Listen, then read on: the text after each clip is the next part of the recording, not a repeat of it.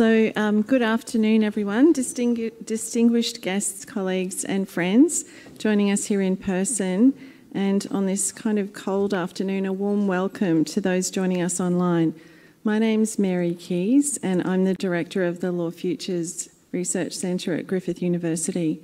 With others, I'd like to acknowledge the traditional custodians of the lands on which we're meeting today and to pay my respects to elders past and present.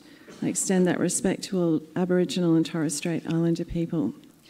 So in this session, we really turn our focus to the Asia Pacific quite strongly.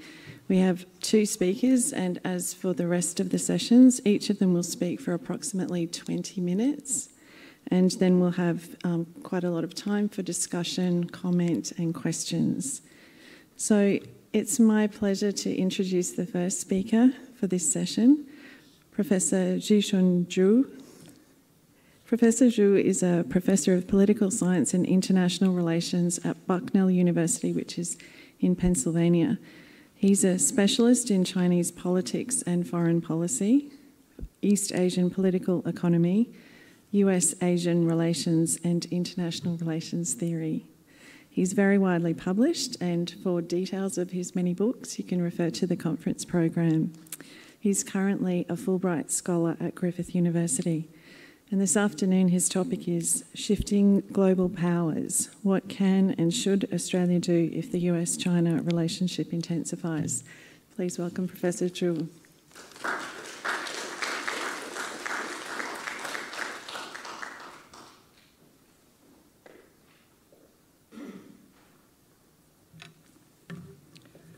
Thank you, Professor Case. Thank you, Professor Sanford, for inviting me. The conference is about US-Australia alliance, but I think China has been mentioned very frequently, right? Perhaps more frequently than any other country. You know?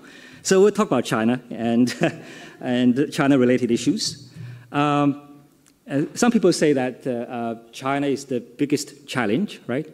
But I think for me, perhaps the biggest challenge is to make sure that everybody will stay awake after a long day, right? I try to do my best, okay.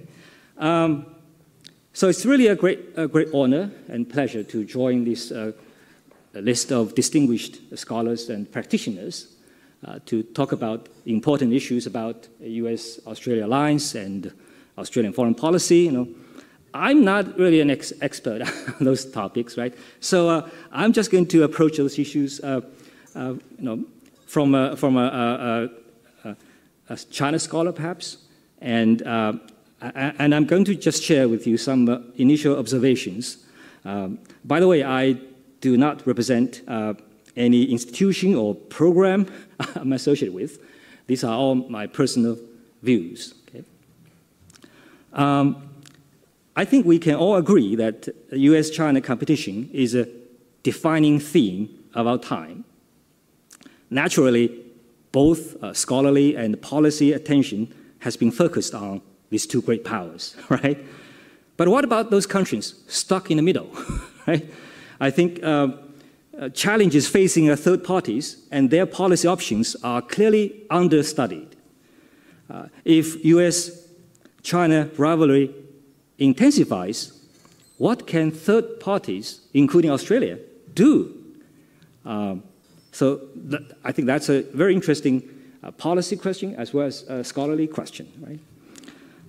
I think, you know, these countries have their own interests and agency, and their policy decisions not only affect themselves, but may also affect the course and outcome of US-China competition. So I will make 3 points today, right? I always make 3 points to make sure that my students can easily remember and take notes, right? Yeah. So first is US-China rivalry will continue into the future, and we all need to face this reality. Second point, Australia is not alone in being stuck between a rock and hard place. And finally, can Australia enjoy good relations with both the United States and China? And further, can Australia actually do something more to perhaps ease tensions between China and the United States? I think those are some of the questions we are all concerned about, right? My first point is about the US-China rivalry. I assume that many of us here have watched the movie The Wizard of Oz and enjoyed the music, right, over the rainbow, right? To quote Dorothy in this classic movie, when she was talking to her dog, Toto, she said, I quote, "Toto, we are not in Kansas anymore," right? Indeed, you know, the world is rapidly changing. We're not in the same place anymore. And the Western dominance of the world is coming to an end, and we all have to adjust to it. In the Indo-Pacific region, most countries in the area actually depend on the United States for security. Meanwhile, most of them trade more with China than with anybody else. So you have this so-called dual-track political economic system, or some people call it security economics nexus, which makes it imperative for countries in the region to maintain good relations with both powers. It would be silly, actually, to side with one power and alienate or even confront the other power. The fundamental policy of the United States is to maintain its global dominance and push back any challenges to its superpower status. On the other hand, of course, we know that China under Xi Jinping is actively pursuing the so-called Chinese dream to rejuvenate the Chinese nation or to restore its past glory. So in the process, actually, China is inevitably going to challenge the US dominance. And I would argue that this great power conflict is inherent and structural. And there's no way to avoid it. As a global economic power, China's national interests have grown beyond its immediate neighborhood, expanding to other parts of the world will be a logical next step for an ambitious power like China. Whether intentional or not, China will be in competition with the United States around the world for power and influence. We all know that the South Pacific region has become the latest arena for great power competition. The United States and Australia are alarmed by China's recent infiltration into the region. Traditionally, the sphere of influence of Australia and the United States, right? But before we panic and overreact, we should ask ourselves several questions. Can a global power like China only operate in its immediate neighborhood? As Chinese power grows, isn't it expected to expand its trade and influence to different parts of the world? And when the United States and Australian warships roam around in the South China Sea or East China Sea in the name of freedom of navigation, why can't China even develop normal economic and security relations with countries in the South Pacific? And of course, we don't ask those questions often here in Australia or in the United States, right?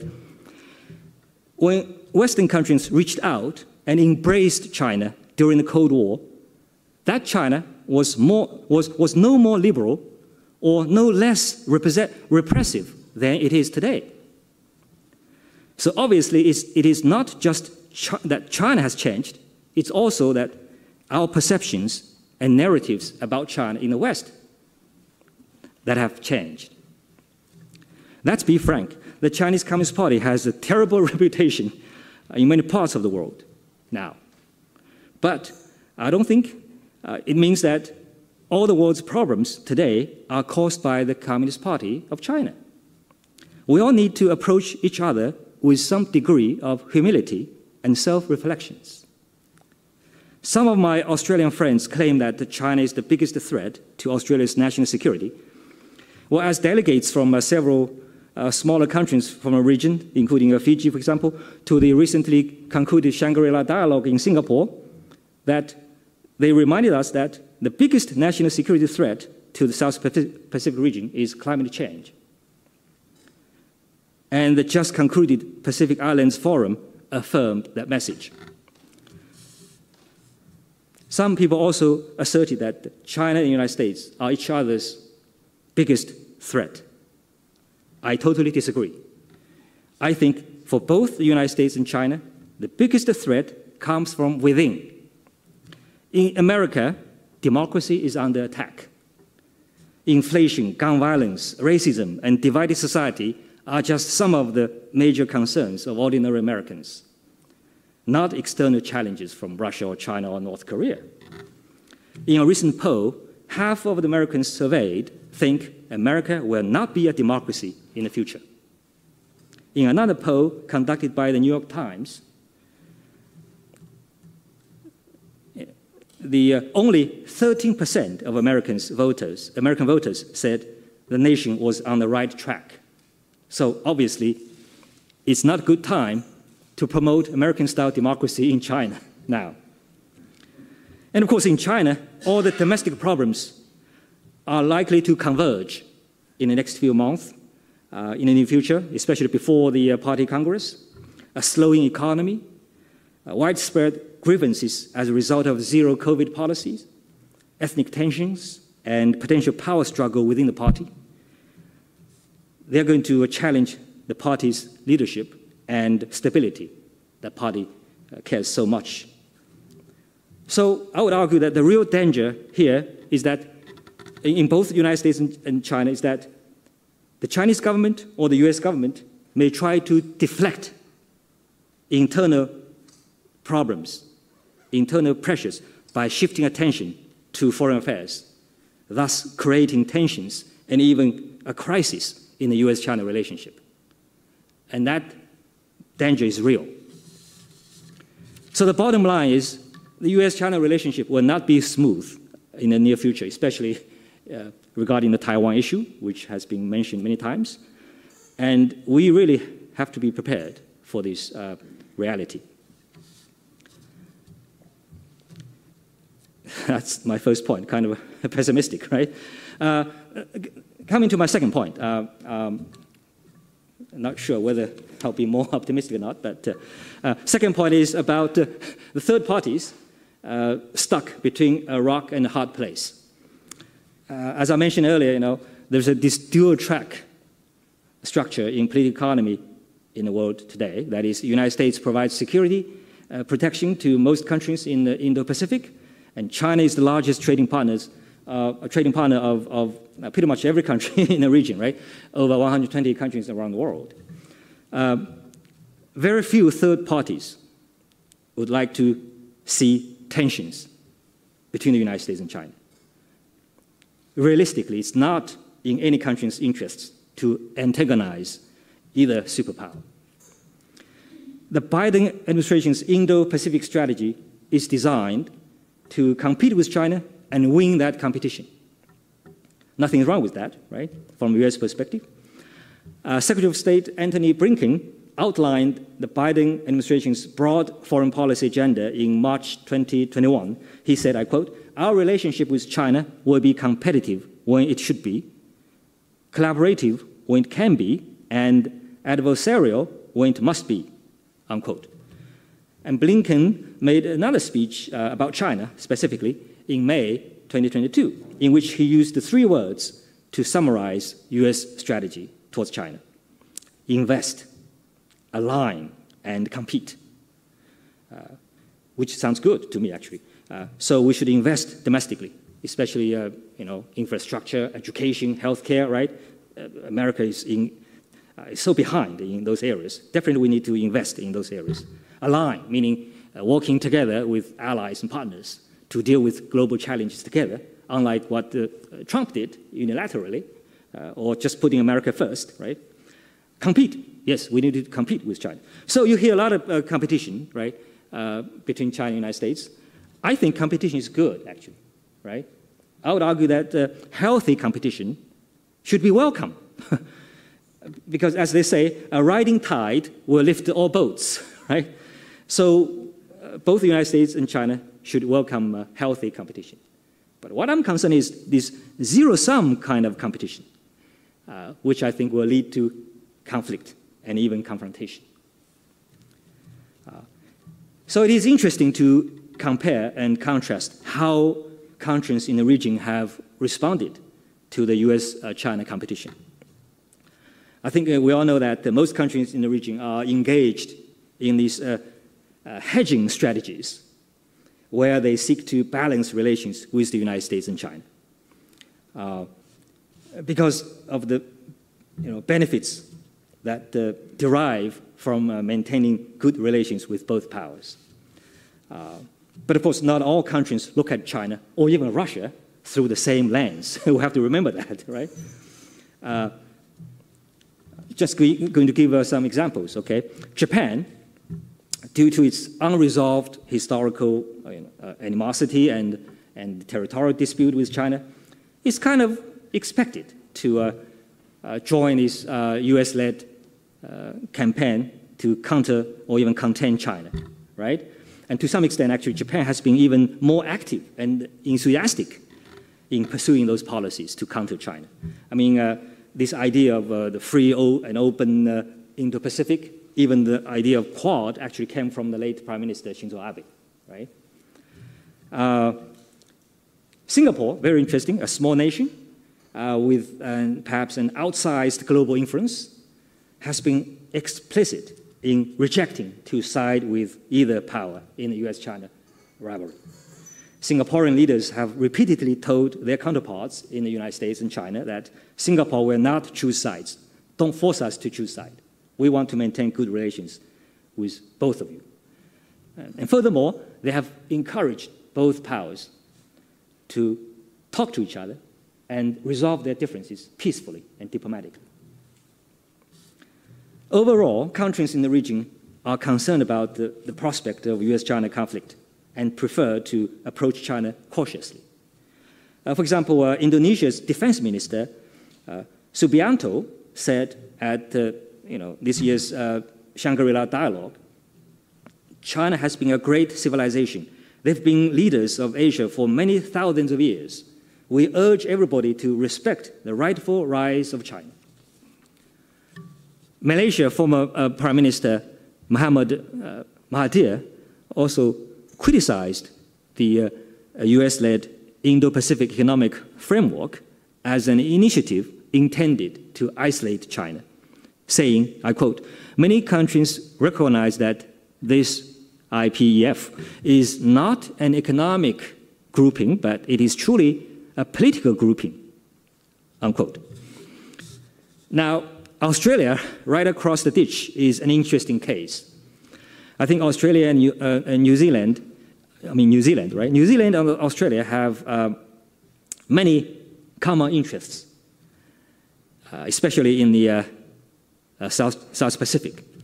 And their foreign policies are almost identical. Well, almost, not completely, right? New Zealand seems least enthusiastic about containing China in the group of five ISIS, and is willing to take a more conciliatory approach towards China. The result is, of course, that New Zealand enjoys good relations with both the United States and China, and in particular, New Zealand and China trade remains strong. India is another interesting case. It's a major power in the region. It's a member of the Quad, well, obviously an anti-China group, right? But at the same time, India is also a member of BRICS and Shanghai Cooperation Organization in Central Asia, where both Russia and China play critical roles. So in other words, India has been trying to maintain good relations with all these powers, including Russia, China, and the United States. Now, outside the Indo-Pacific, US allies and partners have also tried very hard to manage their relations with both powers. For example, Israel, obviously, is heavily dependent on US security protection, right? But those of you who know a little bit of history, the Jews and Chinese have a pretty close relationship going back to history, hundreds of years ago, So today's Israel wants to maintain strong and dynamic relations with China. not just economic relations, but also political diplomatic relations. And of course, Israel has been under heavy pressure from the United States to kind of decouple from China, right? And I think recently, if I'm not mistaken, Alibaba's office, research office in Israel was closed. Well, a lot of reasons, but pressure from the United States is one of them. So in the minds of those who tend to view world politics as a zero-sum game, a war between China and the United States is inevitable. The truth is, though China is a peer competitor for the United States still needs to work with China in order to make progress on issues where there are common interests, such as climate change, global health, global development, and nuclear non-proliferation. So the challenge for current and future administrations in the United States or elsewhere in dealing with China is to find the right mix of cooperation and confrontation, not just competition and confrontation. And we have not found that fine balance yet. My third point, specific about Australia. Can Australia enjoy good relations with both the United States and China? I think for third parties like Australia that are stuck in this great power rivalry, the simple question is, are they happy with the situation, with the status quo? If not, what can we do, right? I don't think Australia is happy with the situation, right? The tense relations with China and sometimes pressure from the United States. I understand, people mention that the foreign policy decisions here are made in Canberra, not in Washington. Unlike in Japan, some people say that Japan's foreign policy actually is made in Washington, not in Tokyo, right? So when I hear that, when I hear the phrase that China has changed, right, and there's no hope for an improvement of relations, I think such an assessment in Australia or in the West in general lacks self-reflection and dismisses the value and role of diplomacy. It is very difficult, even politically incorrect nowadays, to advocate friendly relations between the United States and China in Washington or Canberra. To be tough on China and demonize China on everything seems the right thing to do now. Unfortunately, clear-headed and moderate voices are not getting enough attention. And I consider myself among those clear-headed and moderate voices. And occasionally I got attacked in the United States for being kind of pro-China, which I'm not. I'm critical of Chinese policies, right?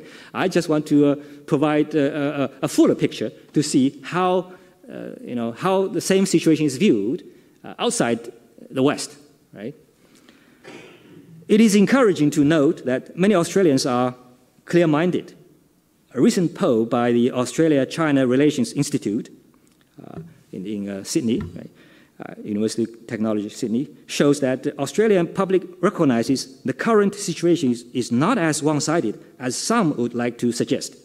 A clear majority of respondents in Australia, actually 38%, agree that the responsibility for improving the relationship between Australia and China lies with both countries. So we're not blaming China for everything, right? Many blame the previous Morrison government for the terrible state of Australia-China relations today. But if you look back, earlier in his term, Morrison actually was deliberate in framing the relationship with China as partnership. Despite the disagreements, he said he was, quote, very committed to ensure the differences don't overtake the rest of the relationship. So Morrison was careful to maintain some distance between his government's position on China and that of the Trump administration. When meeting with Trump in the Oval Office in September 2019, Morrison said, "We have a comprehensive strategic partnership with China.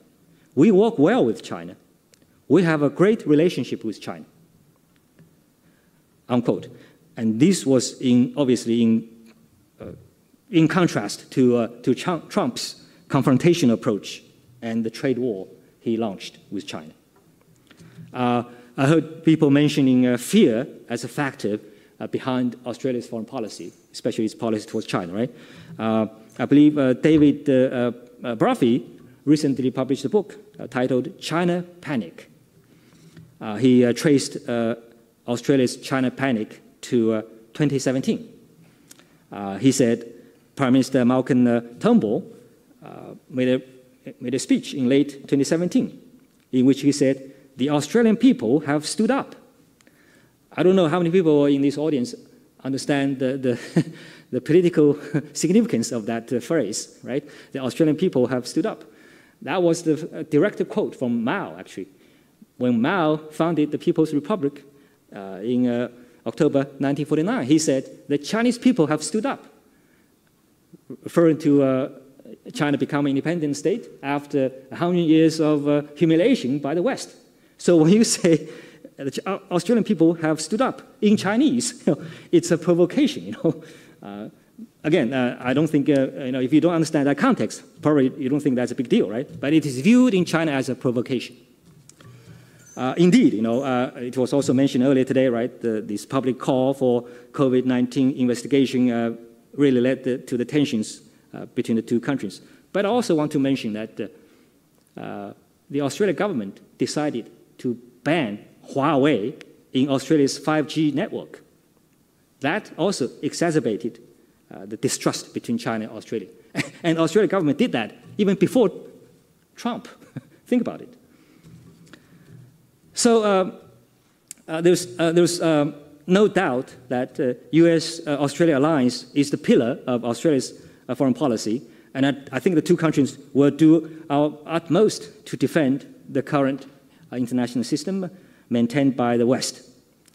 However, I would also argue that Australia has its own interests and agency, and I don't think Australians like to be, to be called America's deputy sheriff, right? Sorry to offend my friends here. While preserving the US-Australia alliance, can Australia take somewhat different approach from this confrontational policy that started with the Trump administration, but also largely inherited by the Biden administration? I think in history, Australia made some independent but wise decisions, right? 1971, when opposition leader then Whitman was in China, 1971. Actually, it was about the same time when Henry Kissinger was secretly visiting Beijing, right? The story goes like this, actually. After Chinese Premier Zhou Enlai met with Mr. Whitlam, Zhou Enlai said, well, nice meeting you. Thank you for coming to China, right? I got another meeting, so see you soon, right? So he went to the next room, talking to Kissinger, who was waiting for him in the next room. But of course, Mr. Whitlam did not know that Kissinger was just waiting next door, right? Anyway, when Whitlam came to power, he normalized relations with China in December 1972, ahead of the United States, ahead of Japan. That was a wise and independent decision made by Australia, right? Also, another example, 2015, China established this new bank, right, called Asia Infrastructure Investment Bank, AIIB. For some reason, the United States strongly opposed it, still opposed it, I guess, today, right? And exercised some pressures on US allies not to join the AIIB. Of course, we all know that Australia, together with most other US allies, joined the bank, actually as founding members, right? And I would argue that's another example of this independent and wise decision, keeping some distance from the approach of the United States that Australia thinks does not serve Australian interests. To be frank, I think the current US policy towards China is likely to lead to more tensions for Asia. It is aimed at countering China and dividing the region into opposite camps. We had this discussion earlier about this dichotomy of democracy versus autocracy. Again, not many countries in the region look at it that way. I think this former Prime Minister of Singapore, Gall, said recently that we don't look at the US-China competition that way, autocracy versus democracy. We view it as a competition between different governance models. And to many developing countries, whether you like it or not, the Chinese model is attractive, right? And we should respect that. And it's also interesting to note that many Western countries, promote democracy domestically at home, right? We advocate, democracy, diversity at home, right? But in international affairs, we don't do that. We only think that one model is the only model, right? This Western-led democracy is the only model for managing international affairs. Where's that democracy in international affairs? We cannot just only practice democracy domestically, not internationally, right? So we need democracy, diversity, both domestically and internationally. I mean, if we are so confident of democracy, let democracy compete with China's model. And whichever model works, it will win out. If we are fearful of Chinese model, it shows to me that we don't feel secure about ourselves, about our own model. So, can Australia, as a respected middle power that has huge stakes in maintaining strong relations with both the United States and China, do something more positive to help ease tensions between the two powers? I know, because I keep in touch with my colleagues in China, many Chinese are disappointed that Australia seems to be following the United States uncritically, just like Japan, right? I mean, in their view, maybe it's understandable, right? Because of historic issues, maybe Japan does not like to see a prosperous and powerful China, right? But why Australia? There are no fundamental problems between Australia and China. And this notion that China is a threat to Australia does not resonate in China at all. And many Chinese would consider that as an outlandish idea, right? So I'm sure people here will ask, what about the Xinjiang, Tibet, and Hong Kong, right? Oh, yes, definitely. I think China is shooting itself in the foot on those issues, right? There's no doubt, China has human rights issues. But on the other hand, I'm not defending Chinese policy. But on the other hand, I would argue that we need to have a holistic view of human rights issues in China. And to note the progress China has made over the years, over the decades. For example, lifting 800 million people out of poverty, is that a human rights achievement? Investing globally, helping many developing countries to develop, is that a human rights achievement? Trading with over 120 countries, as the largest trading partner of over 120 countries, helping those countries to grow, is China contributing to global growth? Now, our media in the West don't cover those kind of stories, and popular opinions are often shaped by our media, which tends to focus on the dark side of China, right? And we all know that the dark side of Chinese society. But I think the question is, do you think confrontation is a better approach than engagement to shape China's policies, to shape China's human rights conditions? I think values are important, but do we want to define Australia-China relations purely from the human rights perspective? Or is the Australia-China relationship, or for that matter, is the US-China relationship just about human rights?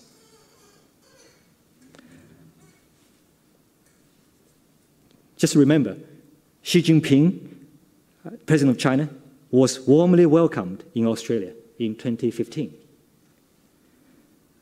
Now, how much has he changed since then? I would argue he has not changed much, or China has not really changed much.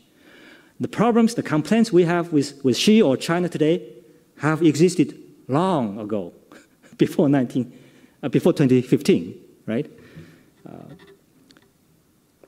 So again, the fundamental question here is, is confrontation a better approach than engagement when dealing with China? It is encouraging that Australia-China relations have started to improve after Prime Minister Albanese took office.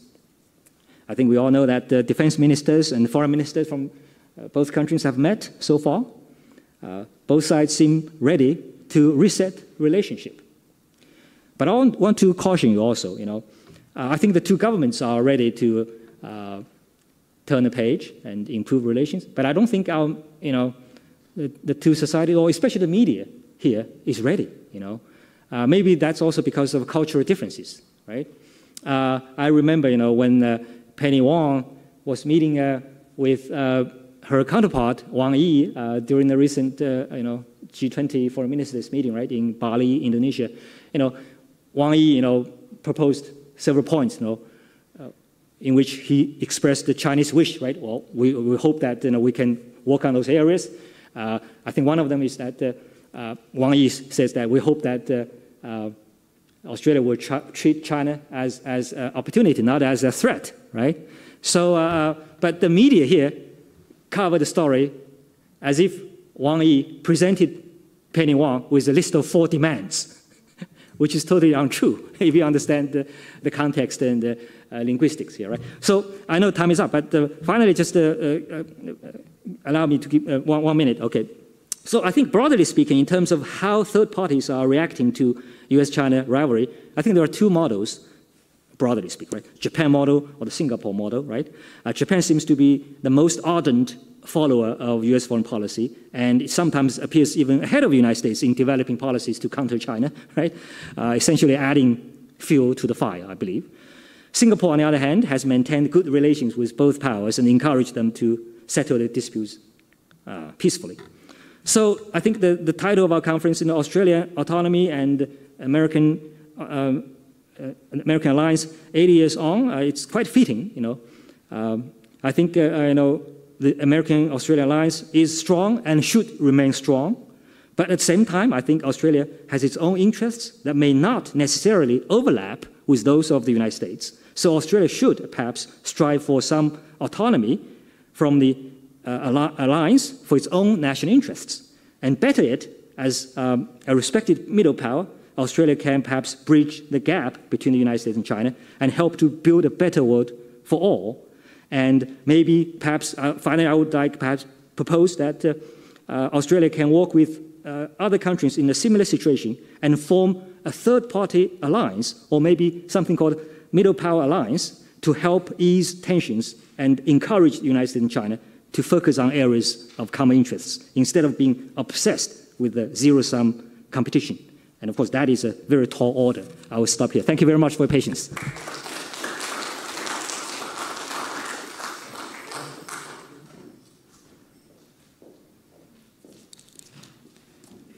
Thank you for a fascinating and clear-minded and moderate perspective this afternoon. It was really interesting. Our next speaker is Sonia Arakal, and she is a policy fellow at the Perth US Asia Centre, where she directs the centre's India programs and supports policy development through publication and advisory work. Her foreign policy commentary has been featured in the local and international press, including in the Australian and the Age. And today she's going to be speaking about India's approach to strategic autonomy, lessons for Australia. Thank you, Sonia.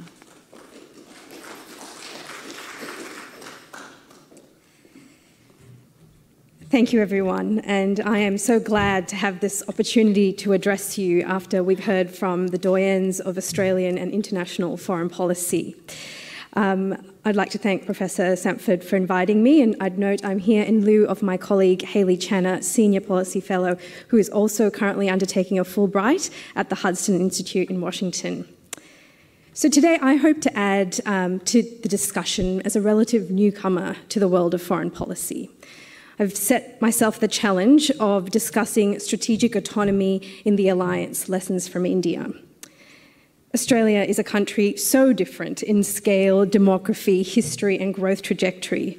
You might be thinking, what part of Indian foreign policy, India, who is a nuclear-armed power that is the third largest military spender and the fifth largest economy, what could we have to learn from them, given the differences? Well, you'd be right, tactically not much. But if we step back, we may find that the principles driving India's foreign policy settings are salient to our own, and indeed to our approach to the alliance. Considering lessons from India is a worthwhile exercise because in the Indo-Pacific we cannot limit ourselves to studying only the apex of the ecosystem, China and the US. As Professor Zhu noted, we benefit from observing how our neighbours are responding and what of their response is relevant to our own. So today, I'm going to argue that there are three lessons we can draw from India's approach to strategic autonomy. Firstly, that we do not need to be constrained by default foreign policy settings made for a different era. As India has developed a backup plan to their strategy of non-alignment, so should Australia have a plan B to the alliance. Secondly, that having a plan B doesn't have to be synonymous with accepting the Chinese challenge in the region. India resists a G2 framing of the world, and Australia too should find a third way of conceptualising a new order in the Indo-Pacific.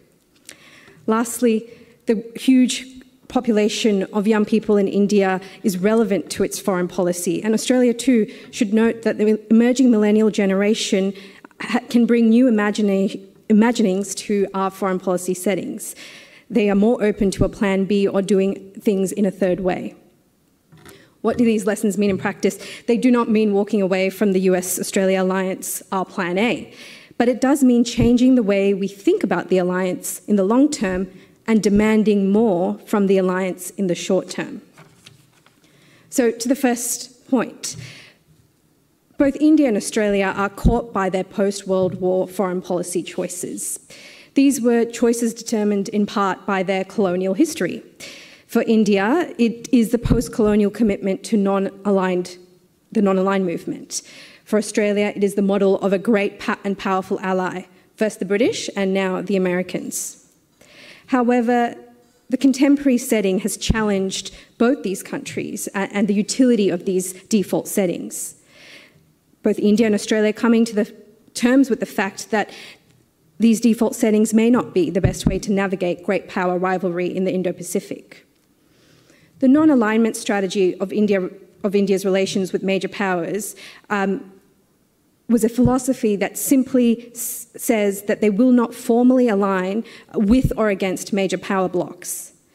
But today, in the face of a growing threat perception of China, India realises it needs friends. It is realising that sticking to its default setting of a non-aligned foreign policy constrains their autonomy. That if military clashes escalates on their border in the way it did in the Galwan Valley in 2020, India will need friends both on its borders and in its Indian Ocean territories. It needs a plan B. Today, there's broad consensus in New Delhi that the non-aligned doctrine has outlived its purpose. And what we are seeing is that it has been succeeded by this concept of strategic autonomy. Strategic autonomy through a multi-alignment strategy to maximise India's national power and build strategic relationships with countries that it may have previously had adversarial relationships with. Countries like Russia, the US, China, even Saudi Arabia and Iran. This has resulted in a growing alignment between India and the US.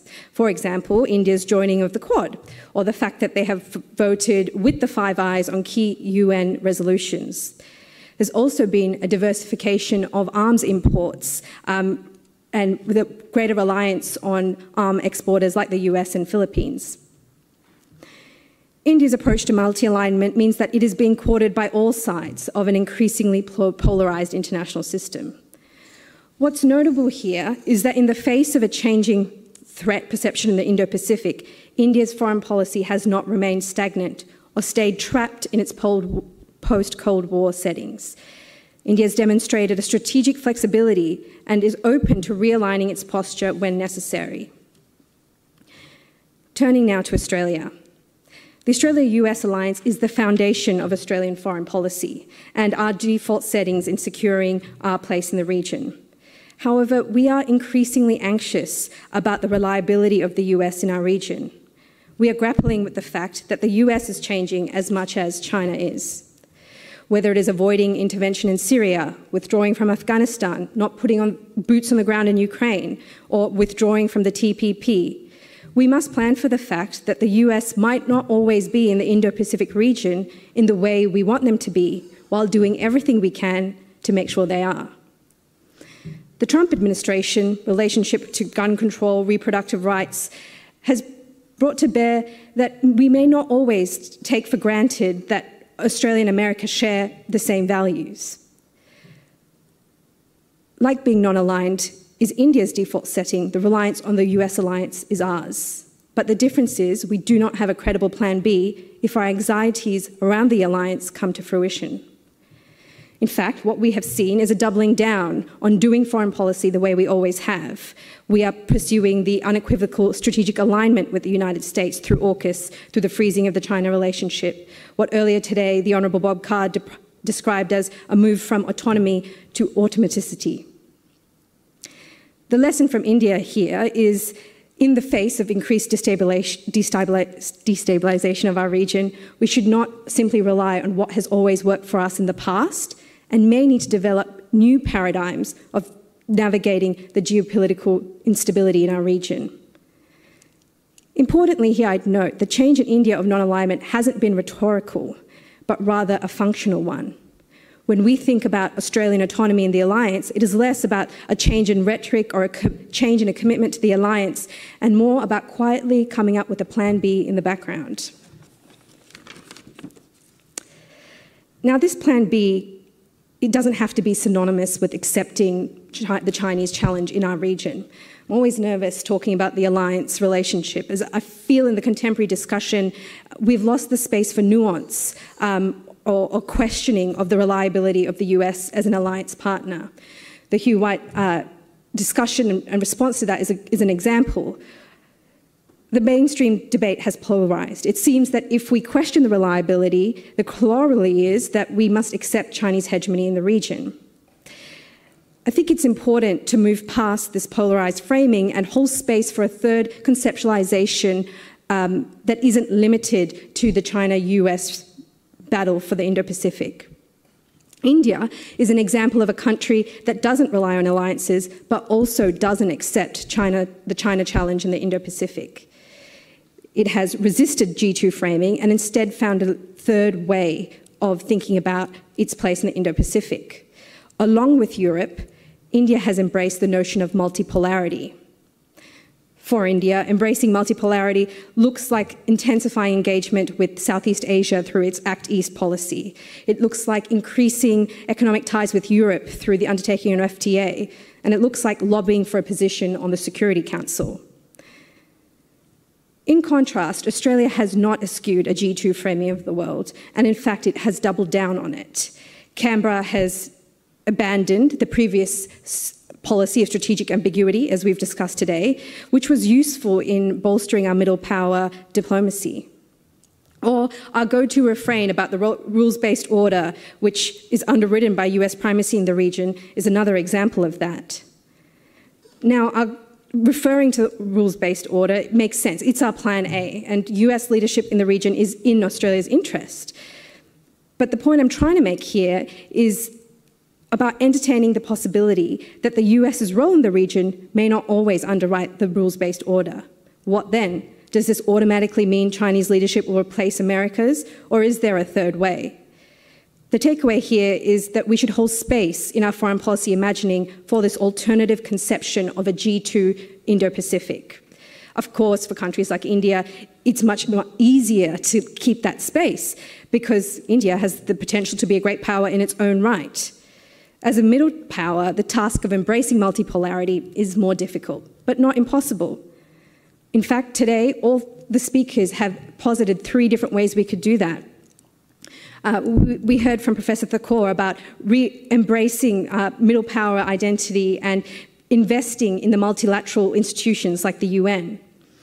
We heard from Professor Zhu about new minilaterals, whether you want to call it an Asian NATO or new minilateral security arrangements. It's another model of creating a third axis in the Indo-Pacific.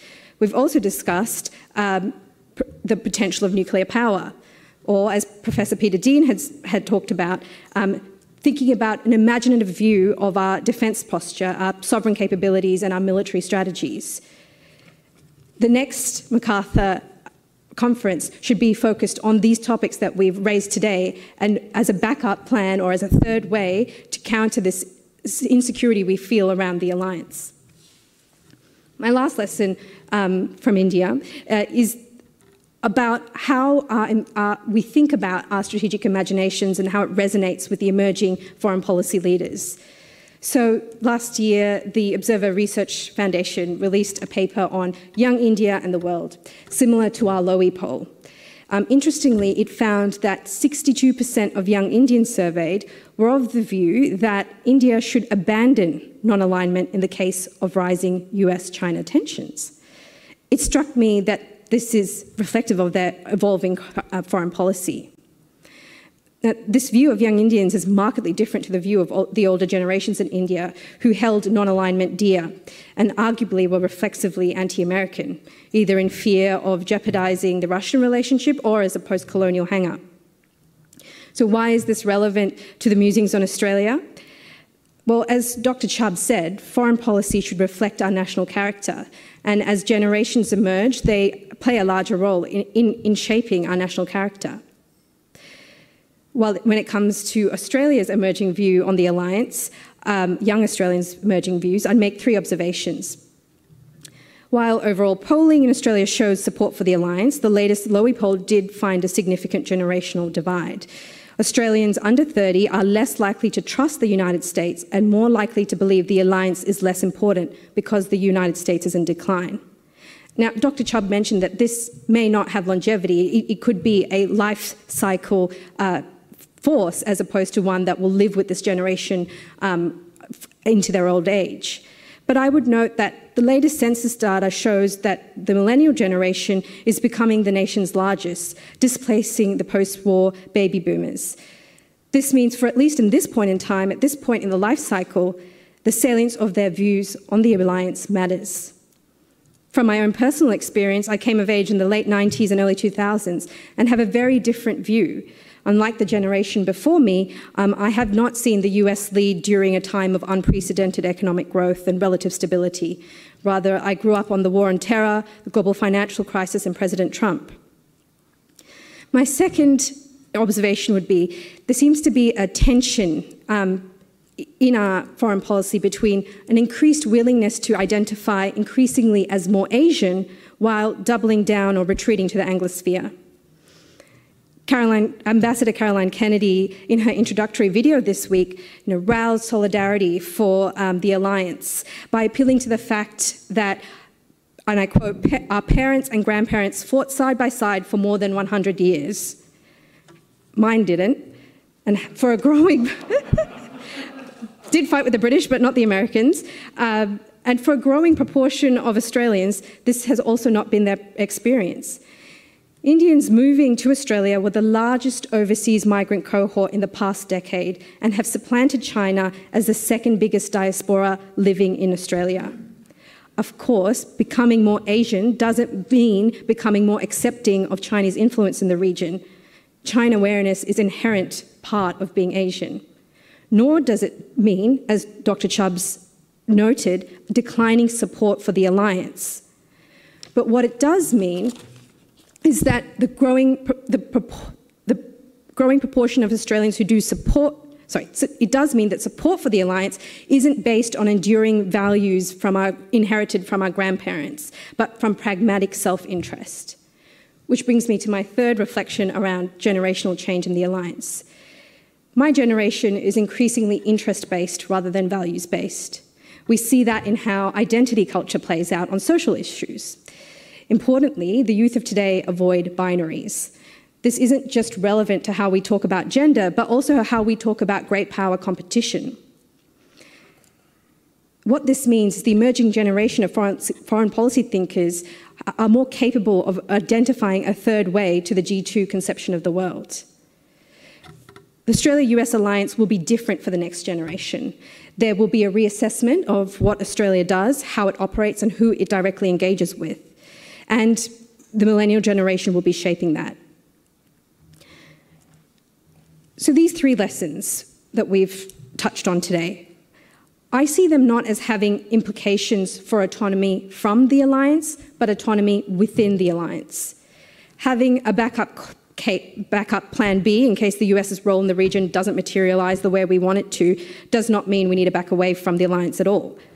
Thinking of Australia's role in a non-G2 world order in our neighbourhood won't change the fact that US leadership underpinning a rules-based order is our ideal scenario. I'd like to draw one final pragmatic lesson from India's approach to foreign policy. The lesson lies in that infuriating Indian mentality of being doggedly and unashamedly self-interested in strategic affairs, knowing their value, throwing their weight around to strategically position themselves, however difficult it might make life for their partners.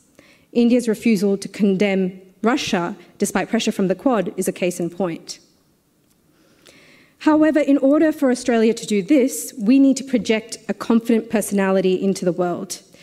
As we discussed today, foreign policy is the projection of our identity on the world stage. In preparation for talking to you today, I talked to many of my seniors, and they spoke with pride about how Australia is the US's favourite ally, how central we are to Washington's Indo-Pacific strategy, how much influence we have in Washington.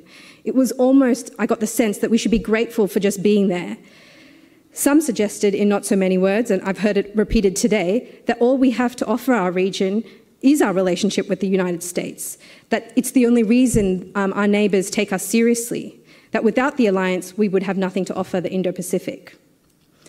That may have been true in the past, but I resist that characterisation today.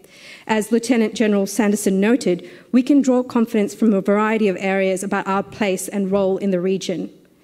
Firstly, from our natural resources, our iron ore and critical mineral reserves. Secondly, we're valuable to our region because we have the potential to be a clean energy superpower in hydrogen and solar and be a part of the Indo-Pacific's decarbonisation agenda. And lastly, we are valuable because through our superannuation system, we have the fourth largest capital reserves in the world, which could be a part of the Indo-Pacific's development story. For these reasons, we can project a confident personality, not just to the Indo-Pacific, but within the alliance. That means taking a leaf out of India's foreign policy playbook, becoming more self-interested, less scared, and a more difficult alliance partner.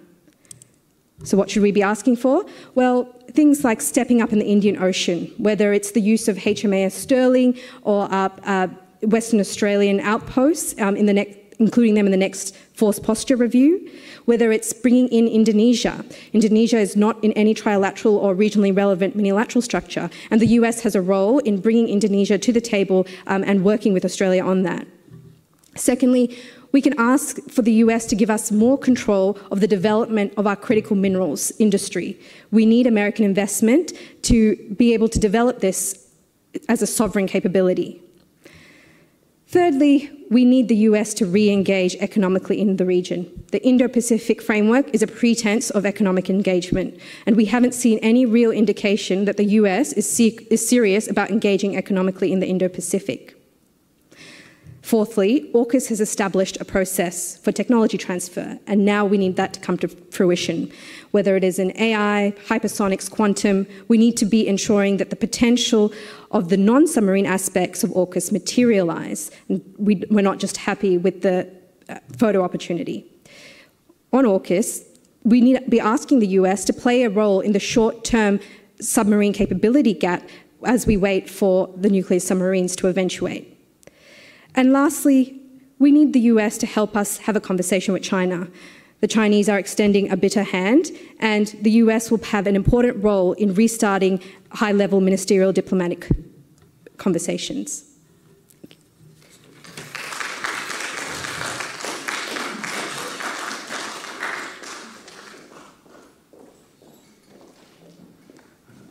Well, thank you for a very stimulating and thought-provoking presentation. I'm sure you've kept us all awake in the final session, both of you. Thanks for your terrific presentations. So we do have some time now for questions.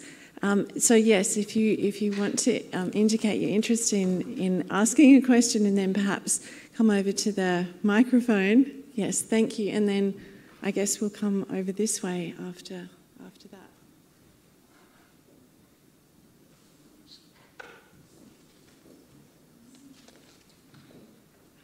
Thank you very much to both speakers. Really great to hear both presentations. This is what strikes me. Over the past decade, against common sense, against geopolitical realities, against Australia's own history and its strategic interests, as well as its economic interests, we've been captured by pro-US interests in our media, in our think tanks like ASPI, which I'm sorry to say is a joke. And I supported the creation of ASPI some 20-odd years ago. I don't have any respect for that body whatsoever anymore. But it isn't the only think tank that is displaying these overt biases and this joined at the hip mentality with the US. Now that also feeds into our bureaucracy, which I believe has become very pro-US. And I'm talking about defense and foreign affairs here. So they've been responsible for creating a very simplistic binary in the region and reducing Australia down to a really pitiful reliance or alleged reliance on the United States, when we have no guarantee whatsoever that the United States actually will really care about us. So my question is this. We've been captured by these interests. What will it take for Australia to grow a spine and to transcend the tremendous influence that these interests have gained the upper hand in Australia now for around a decade or so? Because it concerns me. It affects our democracy apart from anything else. Thank you.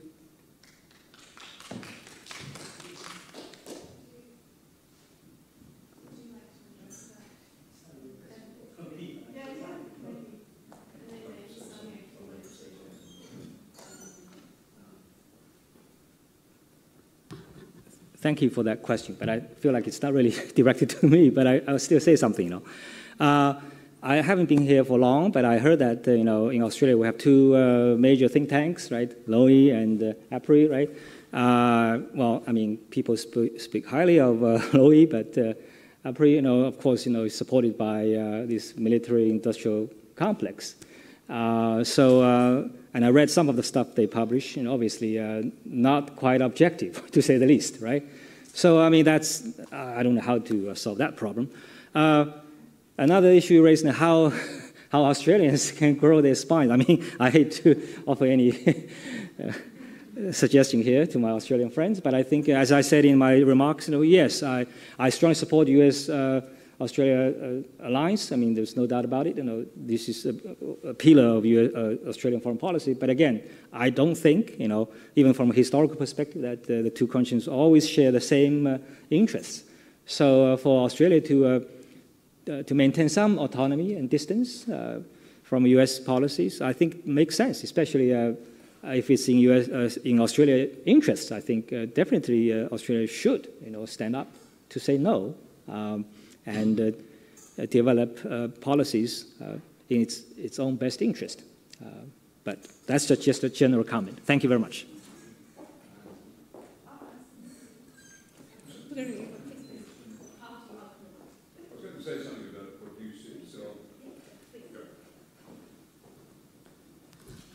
I wasn't going to say anything, but Sonia used a terrific expression, and I wanted to get this on the record. It was what I was trying to say this morning. She spoke about, and it's a great phrase to settle on, autonomy within the alliance. We accept the polling, and we accept the 100 years of Australian history in which since the early 19th century we've been seeking a large and powerful friend. Australia's natural position is to seek an ally. But what Sonia put so well is this notion of why can't we maintain our own character while working in partnership with an ally? And that's what we've surrendered. That's what we've lost. The capacity to have some independence within the alliance. That's been foregone. Right now, if someone proposed, a foreign minister proposed the Cambodian peace process leading to the Cambodian peace agreement, which Gareth Evans had taken up, the state of the bureaucracy in Canberra would be, we'd better run this past Washington. We'd better check this with the Americans. That's the condition we've reached. I doubt today that we would pursue the Small Arms Treaty because Republicans in America wouldn't like it, given their relationship with the National Rifle Association. A treaty to mop up small arms around the world is antithetical to the whole ethos of the National Rifle Association. We've lost any notion of independence, yes, within the alliance, autonomy, as Sonia says, within the alliance. And she urged us to be less scared. Here's something I want to share with you. I've reached the view that what we saw in Australia from 2017, with stories being leaked, invented, fabricated, was nothing less than parts of the Canberra establishment managing a China panic. I'll give you three very quick examples. I won't take a minute. The census site comes down a few years ago. Peter Jennings of ASPI is on the media saying the Chinese did this, it's the way they work, this is cyber. The federal government came out and said no. A lorry was parked in front of a key facility and the site just came down. Why would Peter Jennings, the head of ASPI, a serious government-funded, an armaments company-funded think tank, rush to the media and say the Chinese did it? I'll give you another example.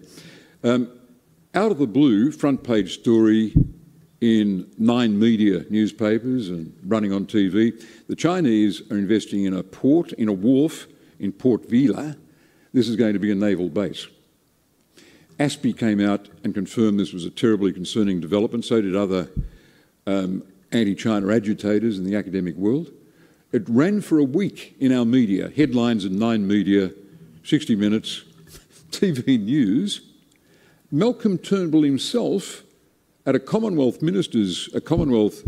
summit in London, standing next to the then Prime Minister Vanuatu, said, there's no truth in this. They are, after all, a member of the non-aligned movement. They've never heard of a notion of a Chinese base. We believe, Canberra believes, this is nonsense.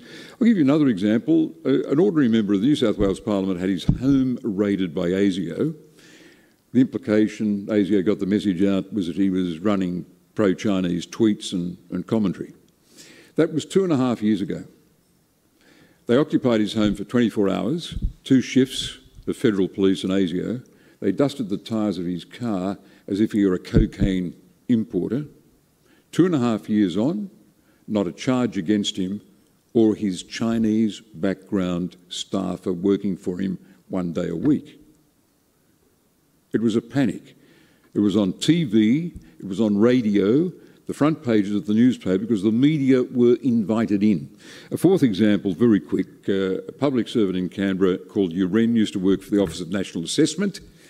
When Four Corners produced in 2017 a program about Chinese influence in Australia, this was presented, could only have come from ASIO, as a major example of Chinese espionage. He'd been facing for 5 years, he was facing charges. Without any media attention, because it turned out to be very little to the story, he was taken to court.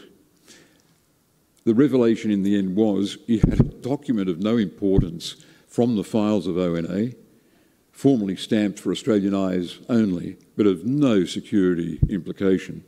He was fined $150.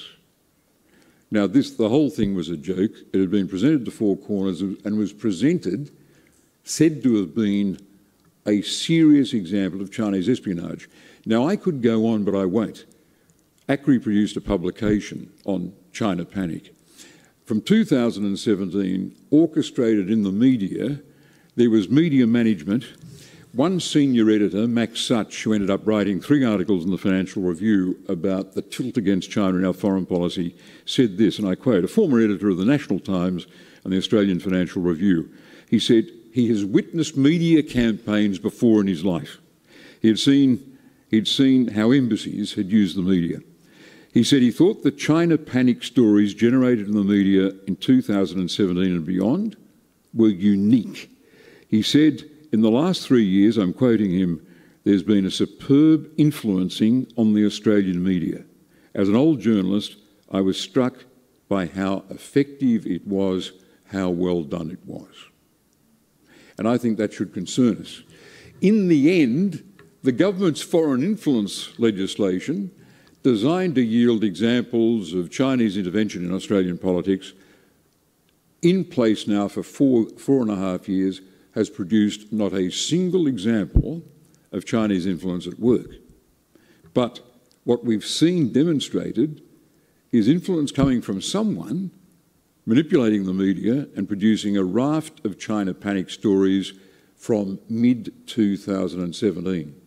Without being told what to do by agents of the Chinese Communist Party or by people in the Chinese embassy or by anyone else, Chinese background voters in the last federal election decided they didn't like the language, the panic language, the war talk of the federal government, and they opted as naturalised Australians to vote against the coalition in key subdivisions where there were large representations of Chinese voters.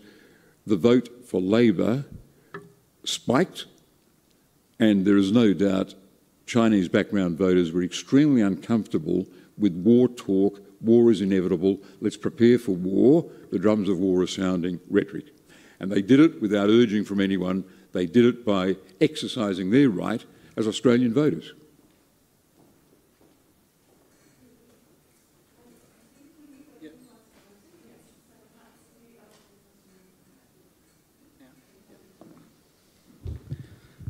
Hi, Tao from UMA again.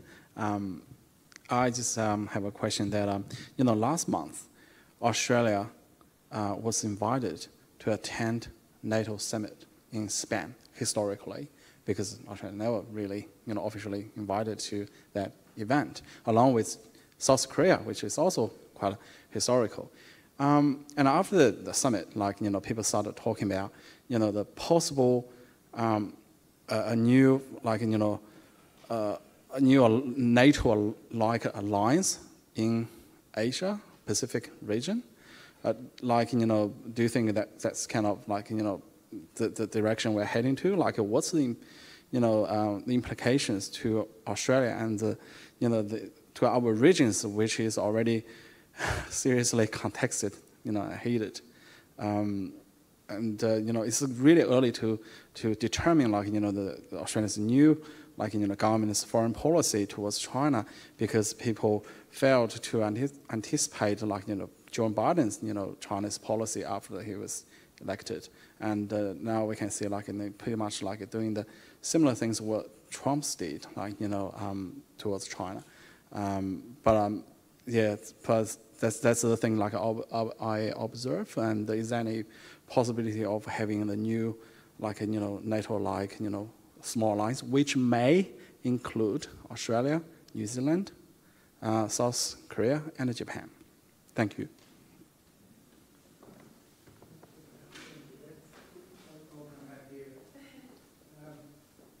Let me just say I enjoyed this last session enormously, and thank you both very much for your presentations. I have discussions with my grandchildren, like Sonia put before us, and they're very confronting, the whole mob of them. So if young people in Australia are thinking like that, we're on a very good path. So I'm very pleased about it. But Joshan, I wanted to make a comment on your presentation because I thought it was very constructive and enjoyable. But the thing that really worries in this country is the one-party state. I mean, it would be very simple if we were a one-party state and they had a meeting in the party room on Wednesday and they said, next week we're all going to love China. Okay, sign up, everybody signed up and away we go. Doesn't work like that. We've had some nasty experiences with one-party states.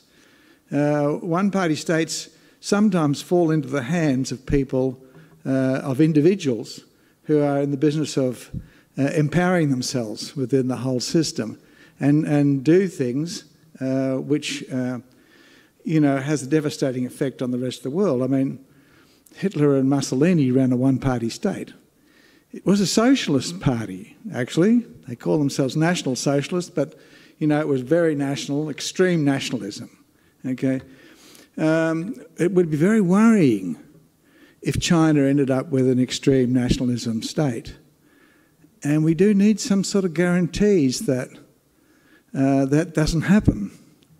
And if it did happen, that there would at least be some elements within China that would oppose it. And we're not seeing any visibility of any such thing. So, Huawei, I was deeply concerned about that decision because I thought it was actually a very good option for us. But the fact of the matter is, how closely were they linked to this one-party state? And would the long-term implications of that be to the detriment of our liberty as a nation? So I would like your views on that, okay? From Philadelphia, or Pennsylvania, I should say. Okay, thank you very much.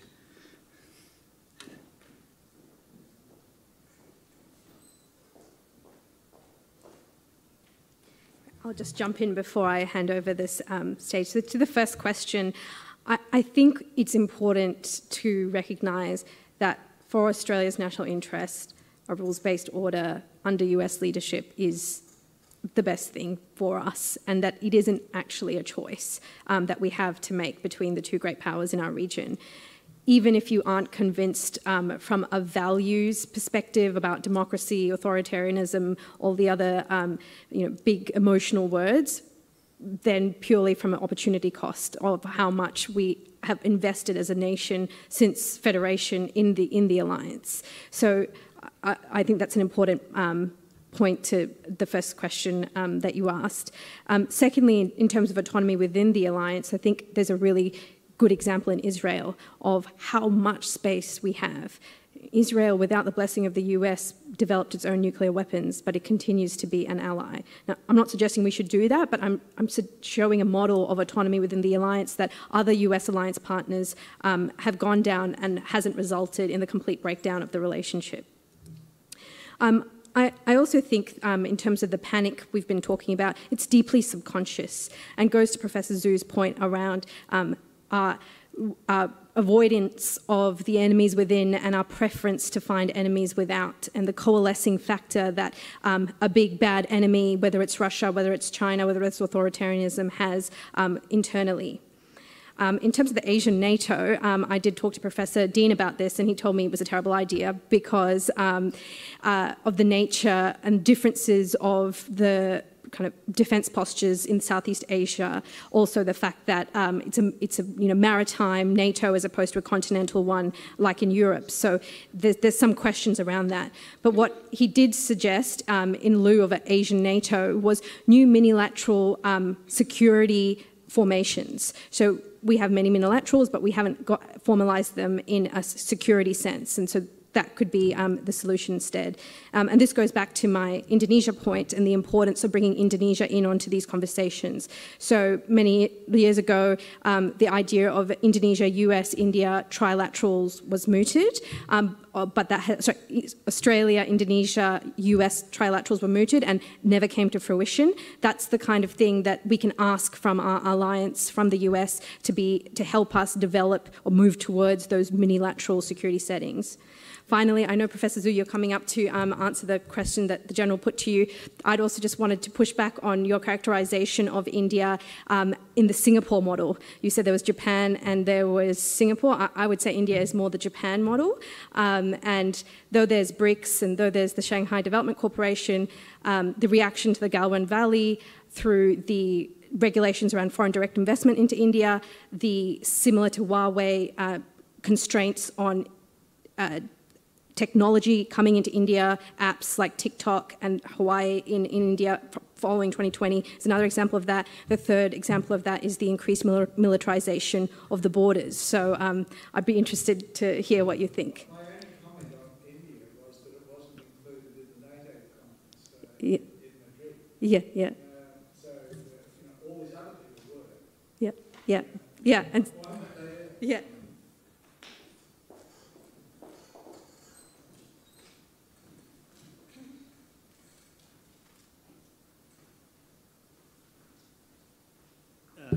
So first, NATO.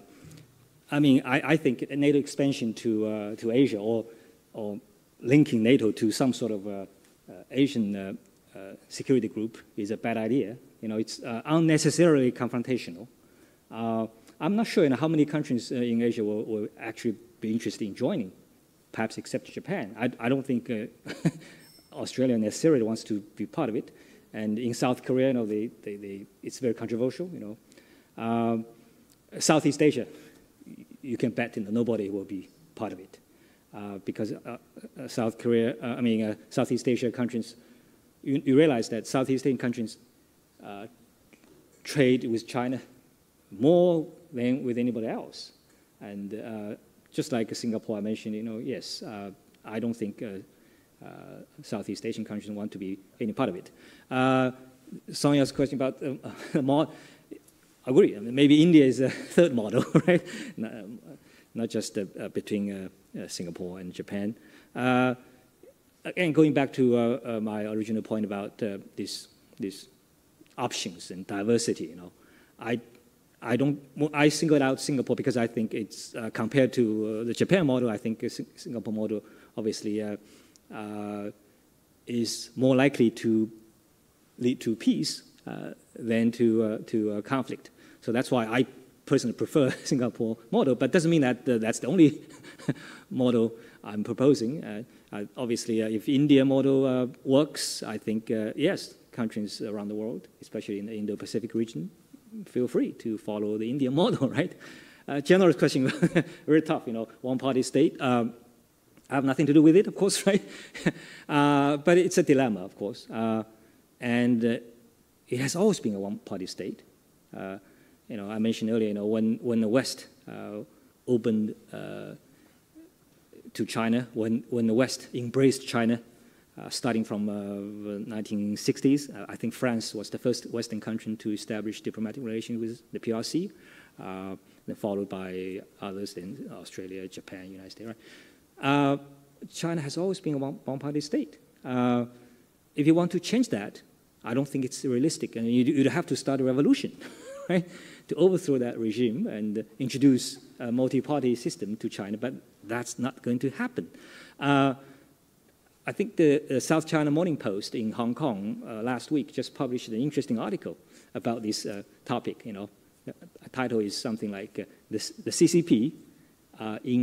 It's easier for CCP to enjoy support at home than abroad, which tells us something about CCP's popularity at home.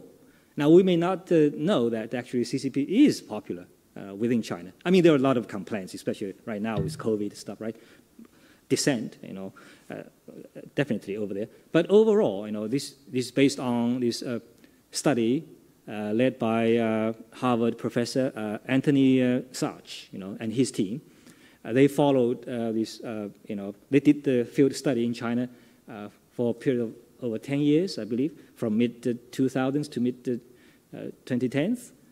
Over that more than one decade, they discovered that the support of the CCP has increased over the years in China. How strong? Well, you'll be surprised.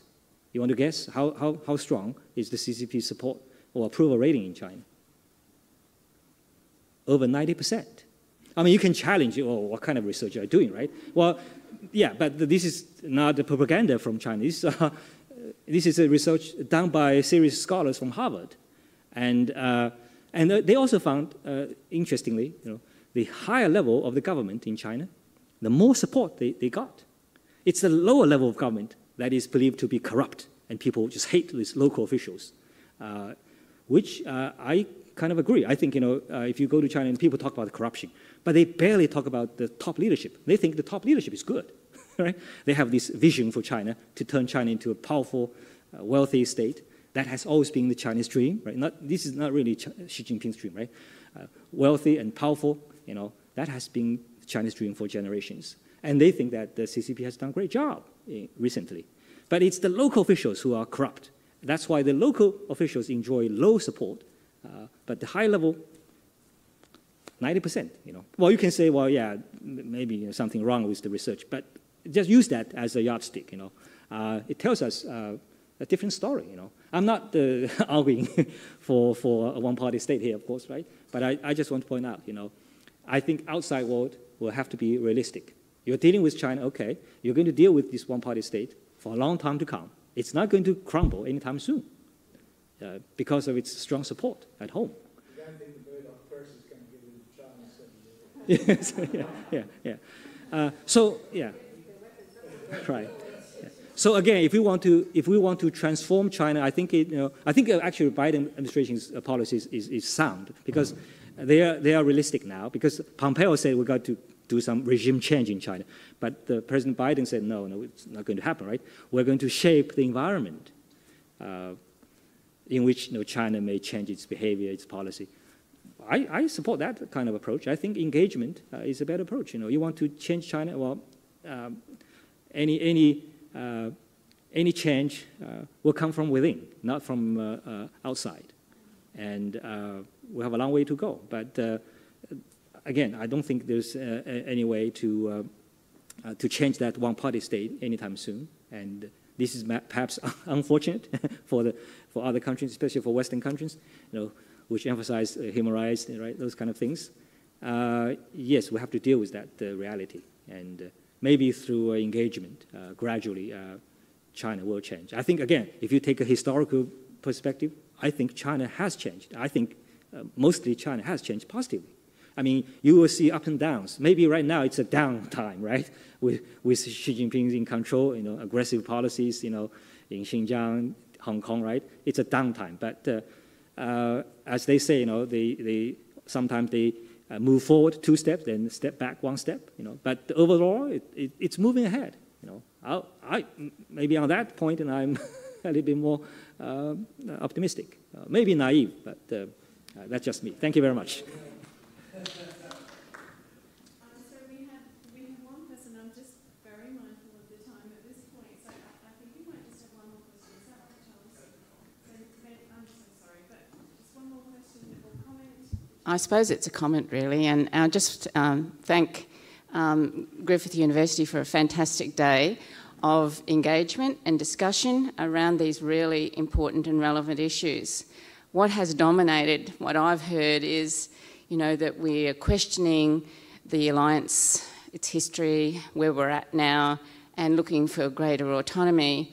But I think what hasn't been questioned is really whether we have benefited from this alliance in balance with how we have been impacted negatively. And for me, as a peace activist, over the last 77 years, I see the wars that we've engaged in and the deaths of millions of people as a result of wars that were nothing about the defence of Australia.